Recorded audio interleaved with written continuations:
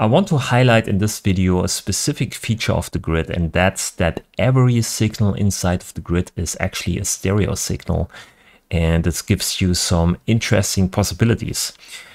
So let's take a pitch module here. You can define some kind of pitch inside of the grid, and let's use an oscilloscope here. Let's go in here. You can see when we change the pitch here, the signal inside of the oscilloscope changes, which makes sense. But then we got some kind of feature inside of this oscilloscope here, and this is the stereo button. And if you enable this, you can see the second input jack is actually disabled, and we get here the right channel. Okay. So now what we can do is we can actually split this signal here, which is a stereo signal. And we use a stereo split, and stereo merge. So we can split the stereo signal into two mono signals, left side and right side. And we can use a transpose on that. So now we can change the right side to a different pitch than the left side. The left side here is orange and the right side is white, right? So now we only change the right side here, but we can also change the initial pitch. You can see the left side goes also up with the right side. So it's basically combined, right? So we only dial in here difference to the right channel, the right pitch signal. So this is basically a specific feature of the grid, because everything inside of the grid is a stereo signal, and you can use a stereo split and a stereo merge to actually split them and then treat them differently. Okay. You can do a lot of things with this. And this is also why it's super hard to explain or to teach the grid, because it's impossible to just make a video about the stereo split and then explain it in all kind of, situations, because you can use it in every situation. The stereo split actually is only there for splitting audio signals, but inside of the grid, you can split every signal into two separate signals and can then treat them differently and then recombine them here with the merge into one stereo signal and then use that. So because now we can change here basically the right channel differently, we can also use a transpose here on the left channel, of course, and can, change the left side differently than the right channel. So now why should we use this, right? Because inside of the grid, also the oscillators itself are stereo oscillators. You can see this here with the stereo detune feature, right? You can detune basically the left side and the right side differently with this if you actually enable this button, which means this oscillator is actually two oscillators. It's one oscillator for the left channel and one oscillator for the right channel. So we can use here an amplify at the end and just go out. So we have a sound here, enable the stereo feature, and we can detune the left side from the right side. We can also use this pitch signal here and go into the oscillator.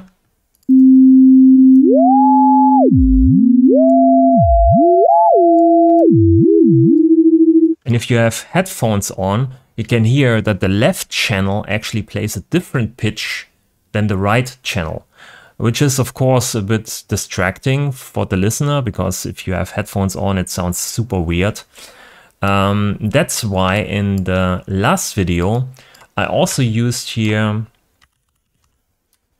a stereo split on the audio output. So now, because we have the left side a completely different pitch than the right side, we want to use the mid signal actually. I don't know if this is explained here. Middle content of the stereo input. So this basically means it's the combination of the left and the right channel together, or more or less what's not different than on the left and the right channels. This gives you basically a mono signal and sounds like this.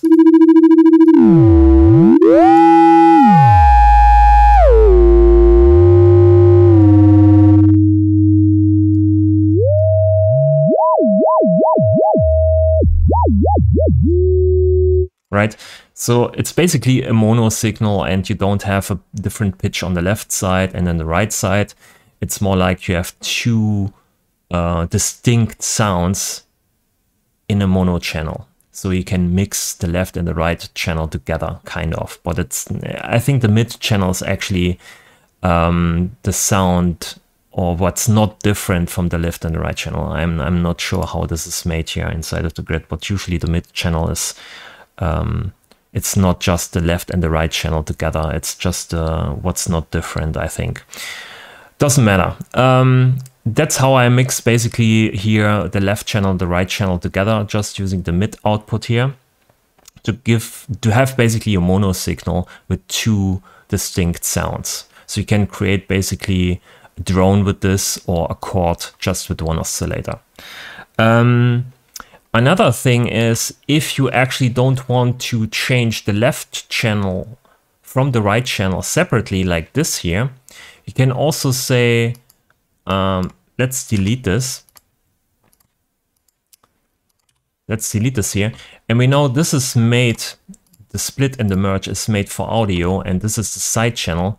The side channel is actually the signal that you get from audio, what the difference is from the left and the right channel, right? So side channel is the difference between left and right channel. What's the difference? What's, you know, yeah. And because we know that's how it works, we can also say we want to put in, let's say, a transpose here on the side channel. And then we can transpose to the side channel. You can see we can now change the left channel and the right channel at the same time in the opposite directions. Because the side channel is the difference between left and right channel. So when we dial in here difference, we have a difference between the left and the right channel, right? So now we get basically the opposite pitch.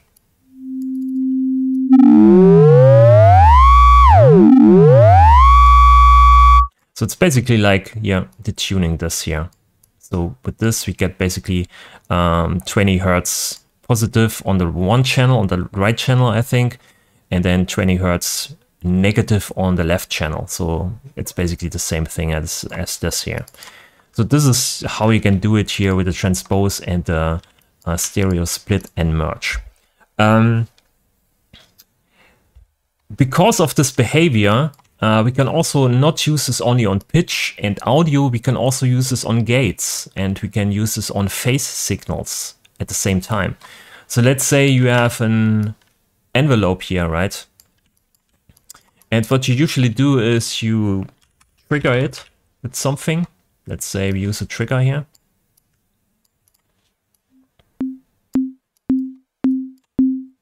And because we know this is here a stereo signal, we can split this up. So we can say we want to use here a stereo merge. We go into the left channel and we use a different one here for the right channel, right? And then we go into the envelope. So now we have basically two triggers at the same time.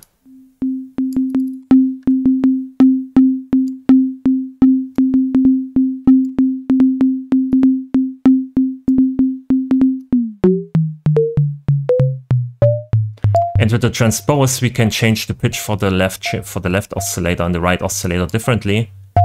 And this one triggers the left channel and this one triggers the right channel. So you can basically use one oscillator and play two sounds with two different triggers just with one setup.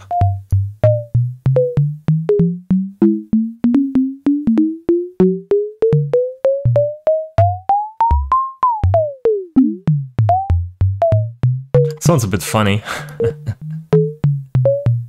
And I think you can also use a quantizer here, and instead of using the quantizer on two channels here, you just use it on the stereo signal.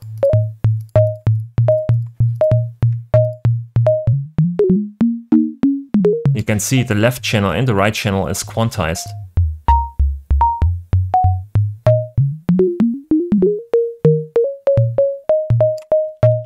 And then you can also say, we want to make a feedback. So we take a long delay here to actually make a feedback possible. We go out of the oscillator and back into the oscillator here with the phase.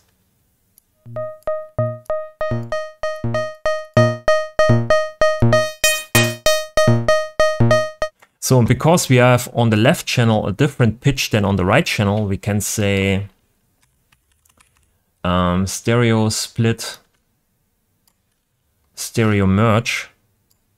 But we go with the left channel and the right channel here, and with the right channel into the left channel. So we phase modulate the left oscillator with the right oscillator. We have different feedback loops there.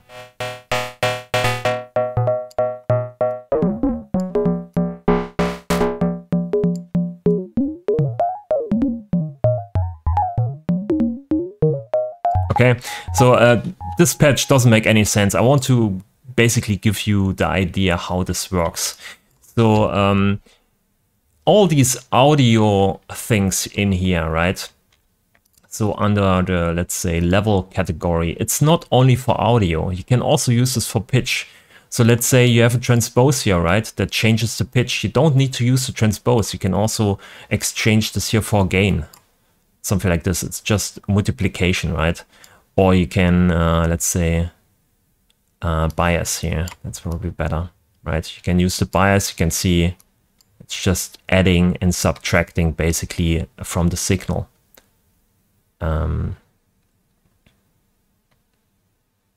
So you can use everything for everything. That's why I always say it's hard to teach the grid, because you can do basically everything that you want. There's endless, infinite possibilities of creating sounds or signal lines.